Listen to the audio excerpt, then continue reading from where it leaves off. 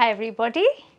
Today's lesson is beginning the last part of the standard, which is worth 6 credits, the electricity standard. This was done in 2 parts. So we did one part on DC and static electricity. We finished that, and now this is the last little bit of that's required for your external examination, and this is called electromagnetism. I have put the PDF version of this on Google Classroom, so hopefully you should be able to find your way through it when we are back in class. These booklets already printed and ready for you. Now today's lesson, I'm just going to go through an introduction to electromagnetism. So first of all, what is electromagnetism? What does this whole word mean? So it's actually to study the relationship between an electric current and a magnetic field. Now that brings us to the word magnetic field. So what is a magnetic field? It's the area around a magnet or any other magnetic substance where another magnet or another magnetic material will feel a force. So the word force and fields go together. So when we talk about field, you also need to think of there's a force involved with that field.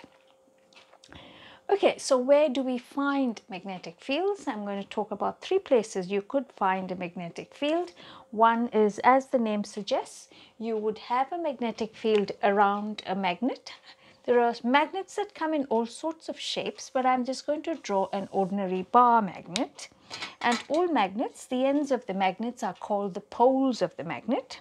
Now one end is called the North Pole and the other is the South Pole.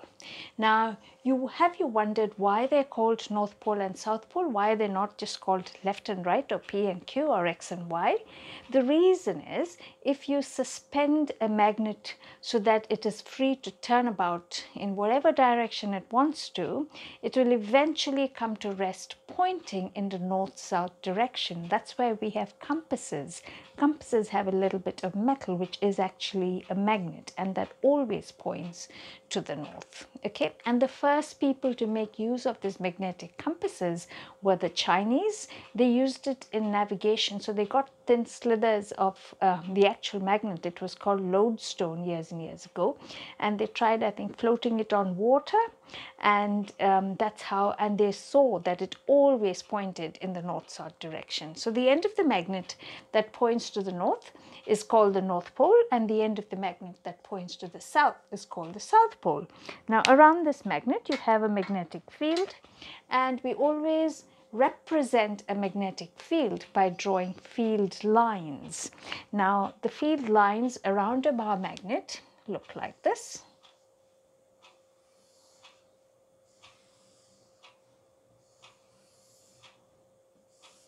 Now field lines never cross each other, but they actually kind of end and begin at the magnet, and these field lines have got a direction. So the direction of the field lines is the direction in which a north pole would move, and a north pole would always move towards the south pole, because unlike poles attract and like poles repel. Okay? If on the other hand you had 2 magnets and you had similar poles facing each other, or you could have opposite poles facing each other, then the shapes are a bit different. So let's say north, south, south, north. So you got similar poles facing each other, north, south, north, south. You got opposite poles facing each other. So you just need to know what the shape of the magnetic field in this sort of situation would look like. So there's going to be repulsion between these two. They don't really like. South doesn't like the south. So you get the field lines.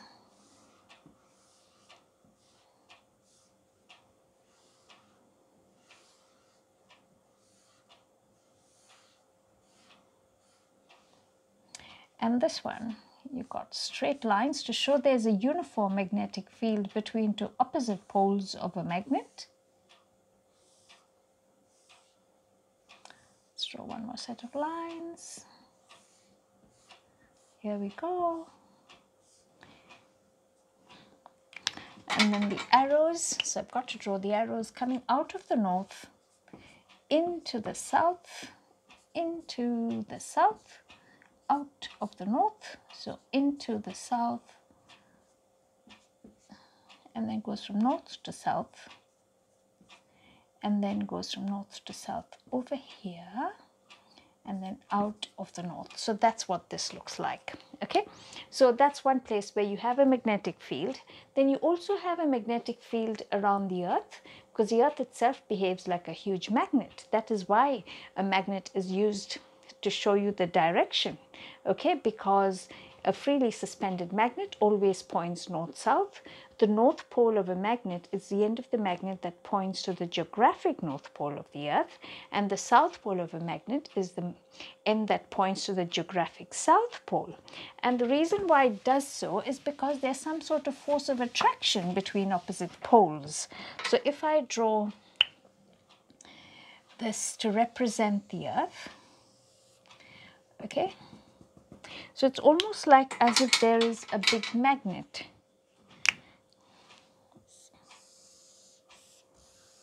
inside the earth, and this end is your north pole. This is what your geographic north pole is. And over here, so you've got your equator, you've got a southern hemisphere, northern hemisphere. This is the geographic south pole, what I'm writing.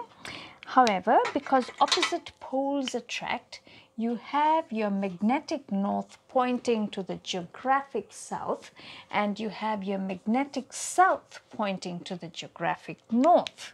Okay, so then what are the field lines going to look like? So it's the same shape as a bar magnet.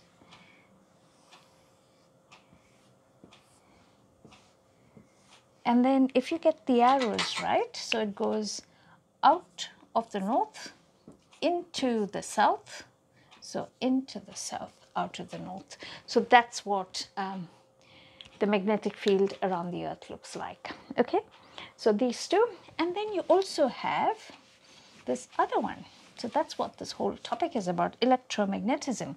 So if you have a current flowing through a wire, there is a magnetic field around that wire. It's only when a current is flowing. If a current is not flowing, then you don't have a magnetic field, because a current is a movement of electrons. And if the wire is a straight wire, then the shape of the field is circular around the wire. So if it's a straight wire, you've got a circular magnetic field. Now, circle could go clockwise or anti-clockwise. So how do you know which way this circle goes? So it all depends on the direction of the current. Okay, and current can flow in any one of 6 directions. So it could go up, it could go down, it could go to the right, it could go to the left, it could go into the page, or it could go out of the page. Okay, so depending which way, so you can see what I'm doing. You remember this from last year? So you use what we call the right hand grip rule. Okay, the thumb points in the direction of the current and your fingers curve in the direction of the magnetic field. Okay, so that's how you do those questions. So in this particular one, current is going up, so my fingers are curving that way. So make sure you use your right hand and not your left hand, otherwise you get it wrong. And the field lines, actually, they're not evenly spaced outside the wire. It's very close when it's close to the wire, further apart when they get further away from the wire, because the spacing of the field lines is an indication of the strength of the magnetic field. Okay, and then you also learned last year that this magnetic field strength at any point P, which is some distance d away from the wire, which is carrying a current I, is given by B equals Ki over D, where B is the magnetic field strength measured in Tesla, K is a constant, and that is 2.0 times 10 to the power of -7 Tesla per meter. I is your current and D is whatever this perpendicular distance is. Okay, now wires are not always long and straight. You could have, if you wanted a very long length of wire, the smart thing to do is to wind the wire around and round and round, a coil. So when you have a coil of wire, the current is actually flowing in circles. Okay, so what happens is, instead of a long length where the magnetic field is circular, all these, when the wire is wound around in a circle, these magnetic fields add up, and the shape of the magnetic field around a solenoid, which is a coil of wire, is like that of a bar magnet outside the solenoid. But inside the solenoid, you have what's called a uniform magnetic field, and that's represented by straight lines. So I'll just draw a solenoid here. It's the last part. So solenoid is a coil of wire through which you have a current flowing. So here's a solenoid, okay? And in order for a current, you've got to connect it to some sort of a power source. So that's a positive end, that's a negative. Current flows out of the positive. So if I continue that, it goes down. So here too, I use my right hand grip rule, but because the current is what's in circles, my fingers represent the direction of the current. It's going downwards. My thumb is pointing that side. So wherever my thumb points, that's the north end, okay? And that's the other end. And so the direction of the magnetic field around the solenoid is going to go out of the north into the south, out of the north into the south. But because this is a continuous line, inside the solenoid, yes, the lines are parallel, it's a uniform field, and the directions from south to north, because if you continue the line, it's like going through a room which has got two doors. You come out of one door, come in through one door, go out of the other, you go out of the room and come back. So it's a loop. So when you're in a loop, you're going one direction one way and the other direction the other way, okay? And then suppose you have the scenario and you bring in a magnet close to this, and if you bring a south pole of the magnet here, while this current is going, the south pole, you know, opposite poles attract, so the south pole is going to feel a force and it's going to get attracted. But if on the other hand, if instead of a south pole you had a north pole, and in this case, it's going to feel a force of repulsion, so it's going to feel a force that side. Okay, so this is kind of revision of what you need as a basis of what you learned in year 11 for year 12. And the task that I would like you to do is, first of all, read through this page, this little bit, revision from year 11, and then a couple of pages later, you have this sheet, which is actually year 11 revision. It says magnetic fields and forces. If you can just don't do question 4, just do questions 1, 2 and 3. You won't be able to do that bit because I have to teach you. And then over the page, there's this thing about magnetic fields in solenoids, or the effect of a solenoid, what happens. So if you can do these two, and I'll work through them, take a photo and upload. So bye for now.